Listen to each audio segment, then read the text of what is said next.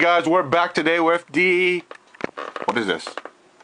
Oh, it's the October gemstone dragon for DragonVale. Anyways, we're gonna be talking about the Opal dragon. So this is a gemstone dragon, which means that it's only available for a certain month. So this is the October gemstone dragon, which means that it's usually available during October or during some sort of special event where they unlock all the gemstone dragons, but God knows when that is. But anyways, check in your market to see if this Opal dragon is there. If it's not there, then don't try breeding for it because it won't be there. You have to wait until it's reactivated. And well, if it is, you know, you're in luck, and we're gonna talk about which dragon you should breed.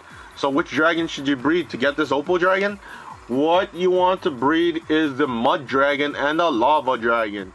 So just keep on breeding these two dragons together until you actually get a 31 hours breeding process, which should be around 1 day and 6-7 hours.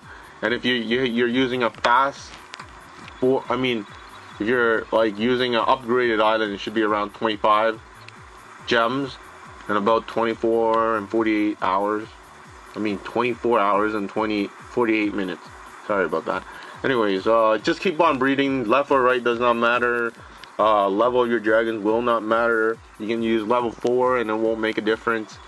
Just make sure you're at least level 14, because this dragon requires you to be at least level 14. So just keep on breeding the mud dragon, the lava dragon, and look for that 31 hours breeding process. Anyways, that's about it. Good luck breeding and Happy New Year. See ya.